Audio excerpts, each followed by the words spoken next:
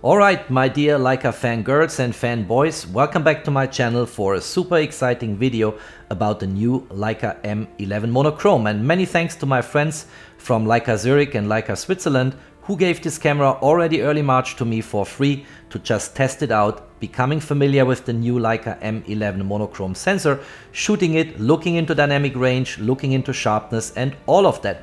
And of course, I'll also quickly compare it with the Leica M11, which is a color sensor. And since you will ask that in the comments anyway, I will of course also quickly compare the new Leica M11 Monochrom with the Leica M10 Monochrom to give you some data points on these two cameras. Let's kick off the video.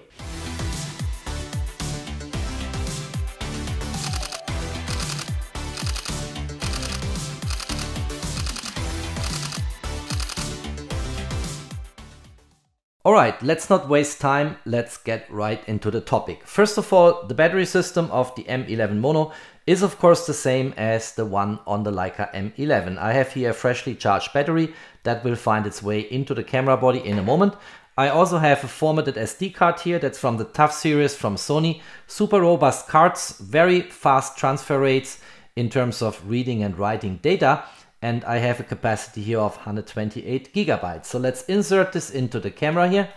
Let's get the battery in. Let's switch the camera on, and I guess we will see now some little animation like always on these type of rangefinder cameras. Here we go. Beautiful. Leica just has style, as every Leica fanboy and fangirl on my channel will agree. And I guess we have to set the language now. Let's see. Yes, we go for English. We skip for a moment the Leica Photos app. I will make a comment in the course of the video on that.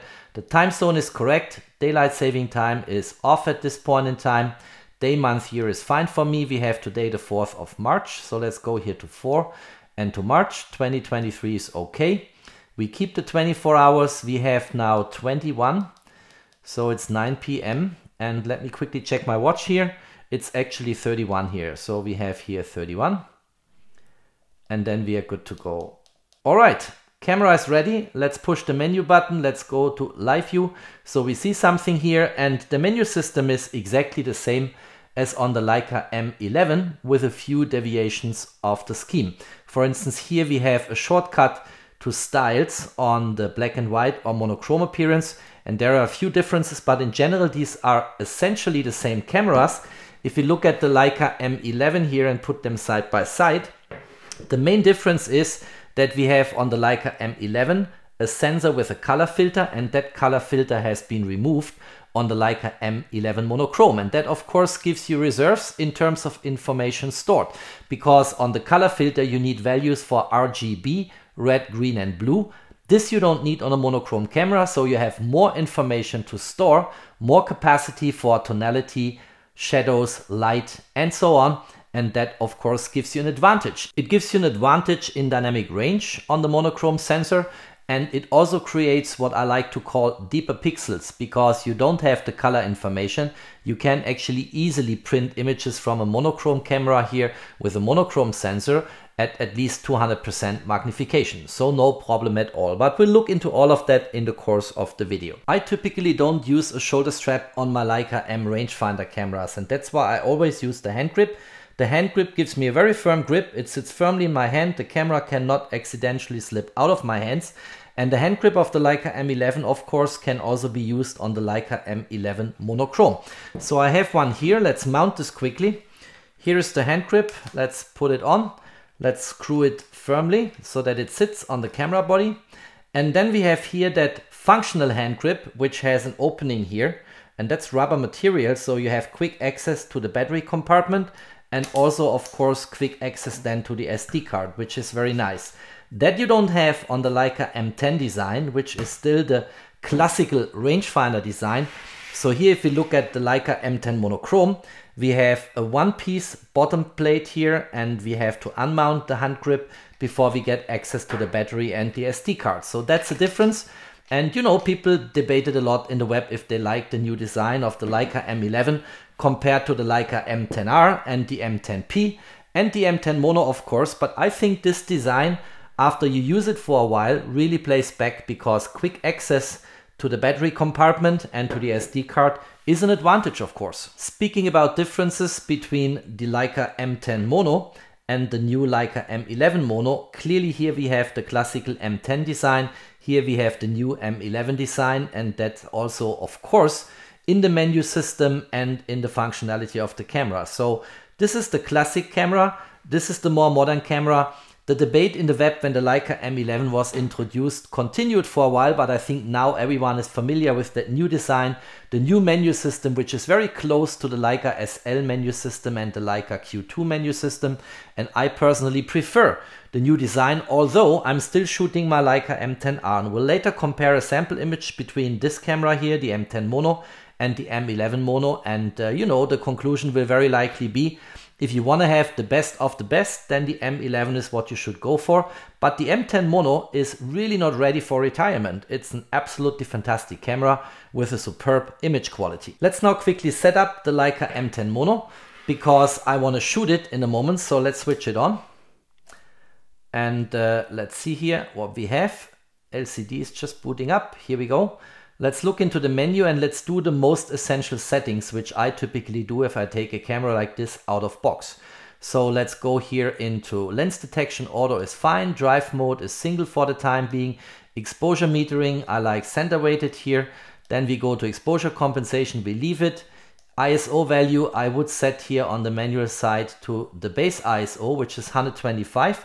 By the way, there's also a difference between the M11 Mono and the M10 Mono, because on the M10 Mono the base ISO is 160, here it's 125. Then we have auto ISO settings.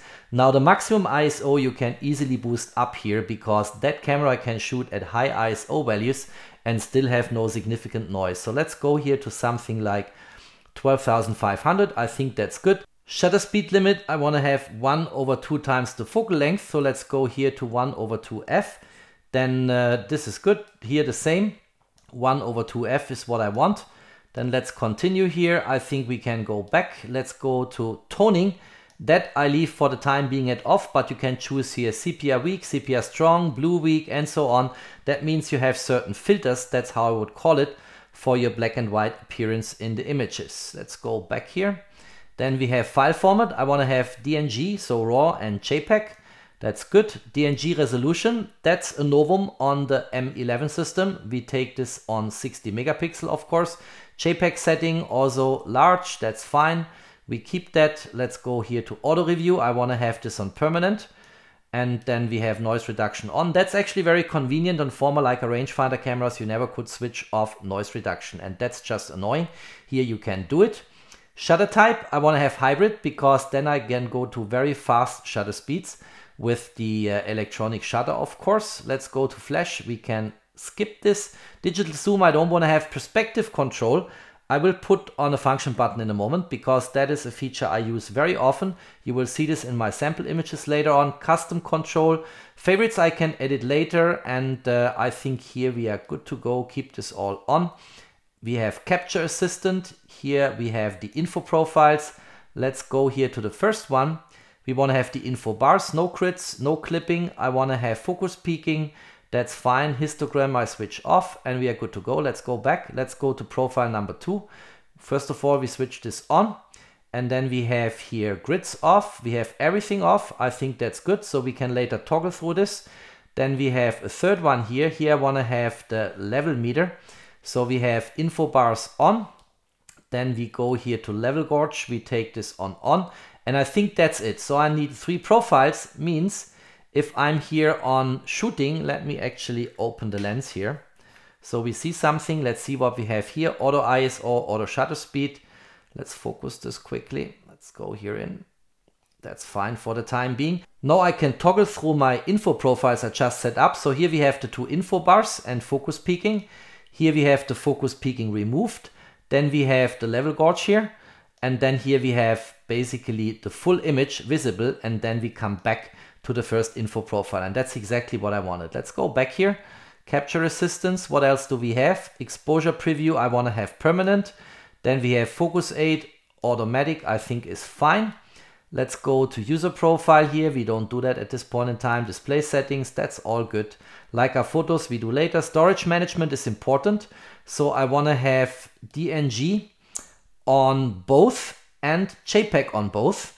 That means we go here to DNG and JPEG on internal memory as well as on the SD card, because that creates a backup. And if once in a while my SD card would break down, I still have all images in the internal memory. That's exactly what I want. Backup memory, here you have it. That's just if I manually want to copy from A to B. No need to do that. Power saving mode, I want to have camera standby at 10 minutes and display standby at 5 minutes. Also good. Reset camera we don't need. And by the way, on the firmware, and then we are done. That was a very quick run through. We have currently here a pre-sale firmware or pre-production firmware. So very likely the firmware you will see when you purchase this camera will be a different one, because we are, as I said at the beginning of the video, now at the beginning of March. I want to do 2 more customizations before I go and shoot. And for this I press and hold this function button here. And then I can choose what I want. And I want to have here quick access to perspective control, which is here I think somewhere down. Here it is, perspective control. And now if I push that button, I get perspective control, which I have a separate video on. You can look this up on my channel. If I push the button again, perspective control is gone. And what I also want to have is, I want to have the self timer on the function button. And the reason is I have quick access here on drive mode, of course, but then I have to swipe, and then I have my self timer here. I want to have this on the function button because that's something I use very often. Let's go back here to single shooting mode. So I push and hold the function button, and then we scroll down here to self timer. And now whenever I push the FN button, I can here choose my self timer between 2 seconds and 12 seconds, and that's very convenient for me. These are the only further customizations I will do. I will later also set up the favorites menu and a few other tweaks like the focus, peaking, color and so on.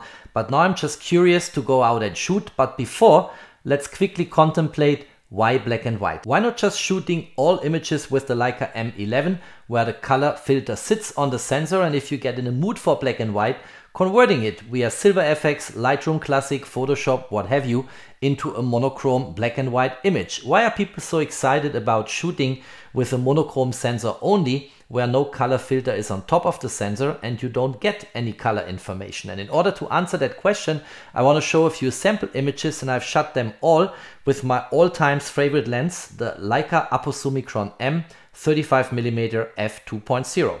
So here's my little essay, why black and white. Before color film became popular, all photography was in black and white. That's why in our perception, when we see black and white photos, it always triggers memories to pictures taken many years back, say sometimes decades back, of course.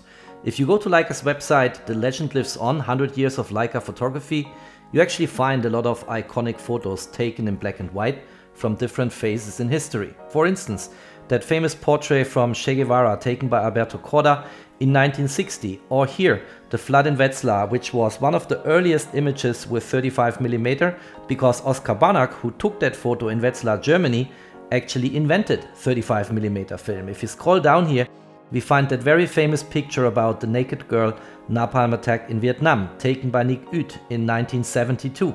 We find the very famous fist of Muhammad Ali, taken by Thomas Höpker in the year 1966, and so on. Black and white photography reduces images back to the essential of a scene. Since the color dimension is missing, the viewer of a black and white photo focuses on the essential information in the scene. For instance, where was the photo taken? What's the location? What's the story underlying the image? What happened back then when the photo was taken? Or what's the relationship between the photographer and people maybe in the scene? What's the underlying motivation for the photographer to shoot just that particular scene and not something else, and so on. Generally, I think monochrome images have a classy look with a nuance of legacy times flavor. Black and white photography reduces a scene to just light, shadows, tonality, contrast, and so on. In addition, Leica's monochrome sensors provide generally more dynamic range and greater sharpness than comparable color sensors. In a video some time back, I compared the 40 megapixel Leica M10 Mono sensor with a 150 megapixel phase 1 IQ4 digital back sensor, and in terms of sharpness the M10 Mono came really close. The reason for that is that monochrome sensors in pixels don't need the usual RGB information standing for red, green and blue, and that means that you can basically multiply the native resolution of a monochrome sensor by a multiple of 3. So 40 megapixel in the M10 Mono compares give or take to 120 megapixel in a color sensor when it comes to sharpness. That of course means that the 60 megapixel native resolution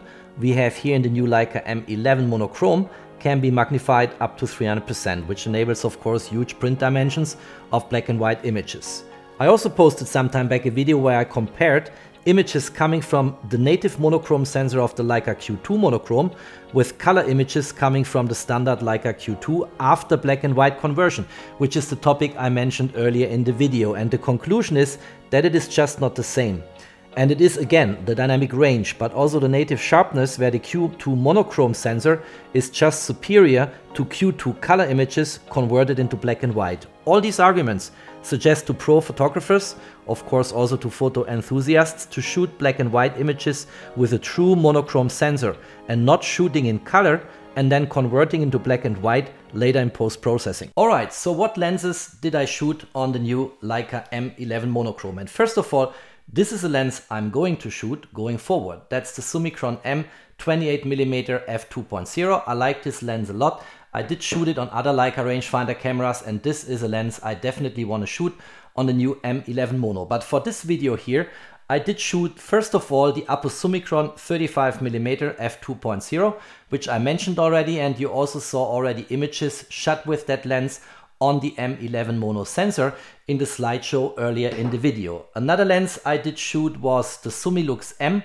widest open f1.4 21mm wide angle. That's an absolutely brilliant lens, and I did shoot with that lens in particular night scenes, not only with the M11 Mono but also with the M10 Mono, in order to give you at least one image comparison side by side, and also with the Leica M11 with the color sensor. So you will see this in a moment when we look into sample images. By the way, when we come to sample images shot with the Summilux 21 f1.4, I used on 2 frames a neutral density filter, and the way to get a neutral density filter on that lens is by purchasing the filter carrier from Leica here for a filter thread of 82mm, and then I used the neutral density filter in order to get the water in the foreground on River Limmat in Zurich more calm, more silky, more peaceful. Another area of photography I wanted to cover with the new Leica M11 Mono is people photography, and there are 2 lenses I used for that. The first one is the Noctilux M 50mm f1.2.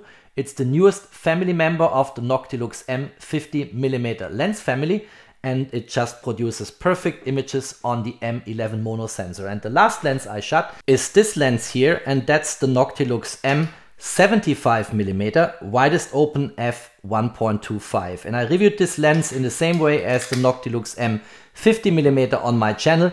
Both are absolutely fantastic lenses and deliver the best of the best in terms of image quality on the Leica M11 Monochrom. Let's now go into sample images. I want to show a lot of images because I did shoot with 4 different lenses, and let's see what this new Leica M11 Monochrom is capable of if combined with these wonderful, terrific Leica M lenses. Here are now some sample images with the new Leica M11 Monochrom and my favorite lens in the Leica M lens lineup, the Apo Summicron M35 f2.0. And what I wanted to point out in this image here, although you've seen the next few images already in the slideshow, is the incredible amount of sharpness and how crisp these images are. Look at that, it's a very shallow depth of field, so this image was shot widest open with f2.0, but you get all the details in that image and it just looks absolutely fantastic. Same here, a scene in Zurich, no people around, and you see here everything is absolutely sharp and crisp, nothing to complain. Same here, a really good image, and of course has this almost vintage type look which you get from black and white photography. Here in portrait orientation, a building in Zurich with someone looking out of the window, smiling at the photographer, thinking, what is this guy doing in front of my apartment here?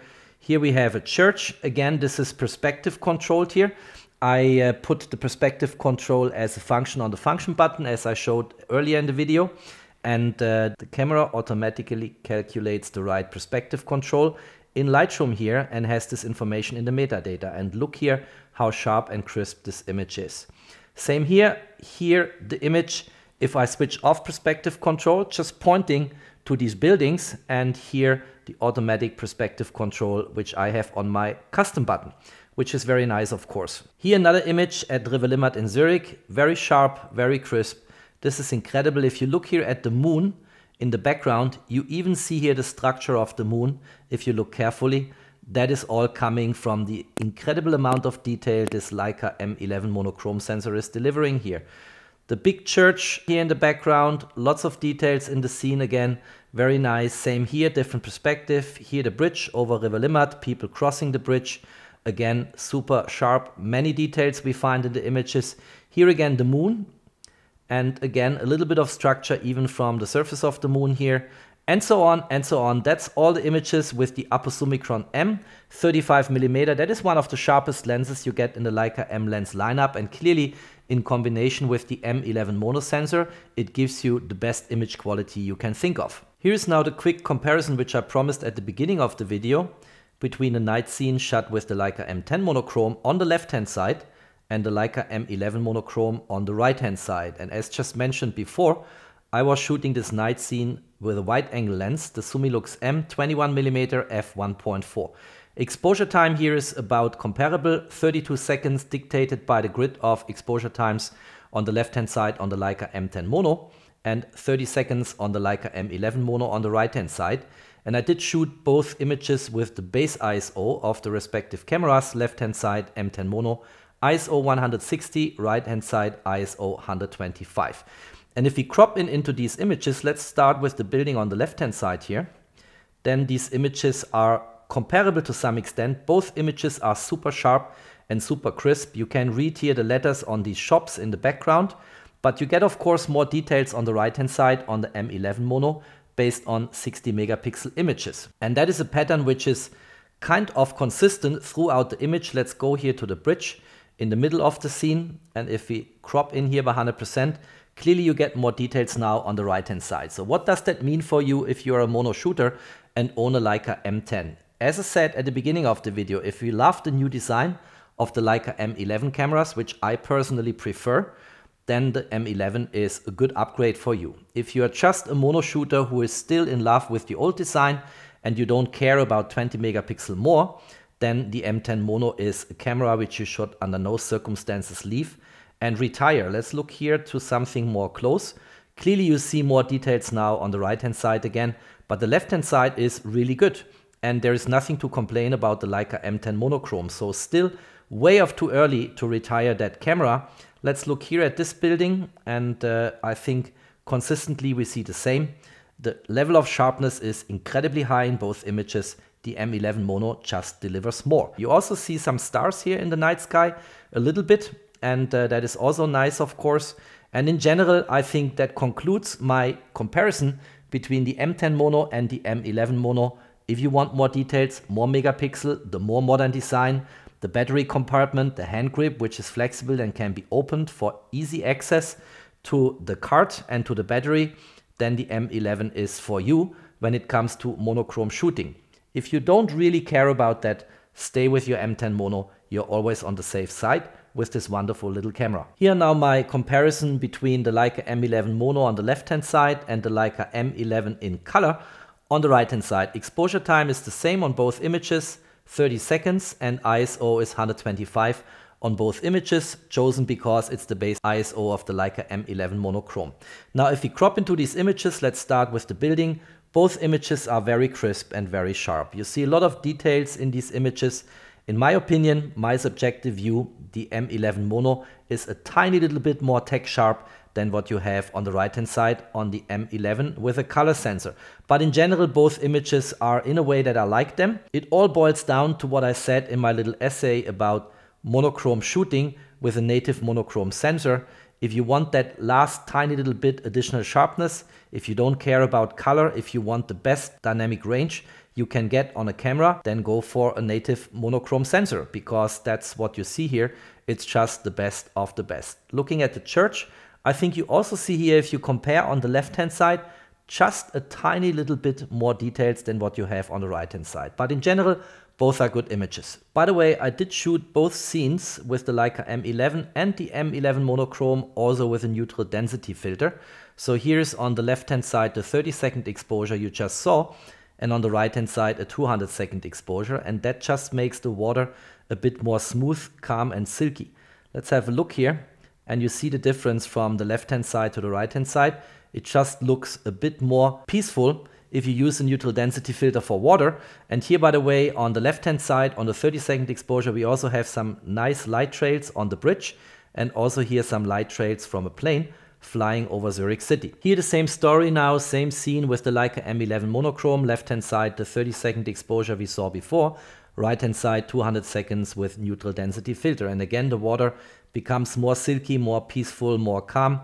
I like shooting water with neutral density filters because it just gives the scene an even more peaceful impression. So here I did exactly the same with the M11 Mono, what I did before with the Leica M11. Here now a quick excursion into dynamic range as promised at the beginning of the video. This image here on the left hand side is heavily underexposed, exposed to the left. Only a 3-second exposure, so more than 3 stops away from the correct exposure we saw before, which was about 30 seconds. And I could easily correct this in Lightroom. So on the left hand side is before post-processing, on the right hand side is after exposure correction in Lightroom. And if I crop in here by 100%, this is as crisp, sharp and nicely exposed as all the other images we saw before. Absolutely no problem, and that's of course very useful to know, because that means you can shoot handhold by using a faster shutter speed and having then an underexposed image, later correcting this in post in Lightroom, and in this way maybe you can avoid using a tripod in a night scene or low light scene. And the level of detail, the information which is sucked in by this M11 monochrome sensor is just absolutely phenomenal. Here now an image of Stephanie shot with the Noctilux M50mm f1.2, again of course on the M11 monochrome, that's what this video is about. And nicely rendered. I mean, the Noctilux M50mm 1.2 is a very sharp lens, but if I crop in here by 100%, so much detail in the face of Stephanie, very nice. And in general, as just mentioned, people photography, portraits, half body shots, full body shots with an M monochrome sensor is just very, very nice and beautiful. I like a lot what I'm seeing here. Here a half body shot of Stephanie, and you know, if it comes to people photography, people are obsessed by the rule of thirds or having the eye in the center of the golden spiral connected to the golden ratio. I think actually here, and you see this also in many other portraits you find with pro photographers, it's nice to have the model in the middle of the scene, because you see how busy the background is with lots of other people, and the model is just in the center and basically directing the view of the one who is looking at the photo directly to the model. Here the aperture was wide open on the Noctilux 50mm. Here I stopped down a bit, and then you still have a blurry background, but you get a bit more details in the image. And again, if I crop in by 100% into Stephanie's face here, super crisp, super sharp, exactly what I expect from a Noctilux lens on a Leica M monochrome sensor, in this case on the M11 with 60 megapixel. Very good image, very nice. For this particular image of Stephanie, I replaced the Noctilux M50 f1.2 by the Noctilux M75mm f1.25. And intentionally I had Stephanie here in the middle of the frame, because if you look at the screen on the right hand side, there is wide open space, and you get this indicated despite a very soft, very creamy background bokeh, and on the left hand side there is a wall where Stephanie was standing. And I did shoot this image widest open at f1.25, and if I crop in here to 100%, you see how well this is rendered. Just a perfect image. The eyes are crystal clear, the eyelashes, everything is there, the details on the lips, a very beautiful image of Stephanie. And as I said before, I'm repeating myself, Black and white people photography is always super beautiful, but if you do it with a native monochrome sensor, like the one here from the M11, you get the best of the best. Here a shot of Stephanie, which I would say is between a half body shot and a full body shot. There is some light here at the upper side of the stairs, which I like to come in here. And again, if I crop in here by 100%, this is super sharp, super crisp. Look here how many details you get at Stephanie. Very nice. Let's scroll to another image. Let me see here. This is another one which I think is well done. Very crisp, very sharp. Let's go further here. What else do we have? I think this one I like in particular. Cropping in here, very nice, lots of details. This is already cropped in before because I wanted to have just the structure of the stairs in the background, no distraction on the boundaries of the frame. In general, I think this Noctilux 75mm is a dream combo with the Leica M11 Monochrom sensor, and for beauty shootings, for people, reportage, street, what have you, you will love this lens on this new M11 sensor. Alright, that's it. That's all I wanted to say in my introductory video on the new Leica M11 Monochrom. I hope you enjoyed that presentation. And independent of whether you are in people photography or you are in architecture, street, you know, travel photography, what have you, black and white monochrome is just beautiful. And if you want to have the best of the best in terms of image quality, dynamic range, you know, sharpness, then go for the Leica M11 Monochrom, because that sets the new standard for black and white photography. If you liked that video, don't forget to drop me a thumbs up. Stay tuned on my channel, there's always more to come. Thanks for watching, stay safe and healthy, and of course, peace out.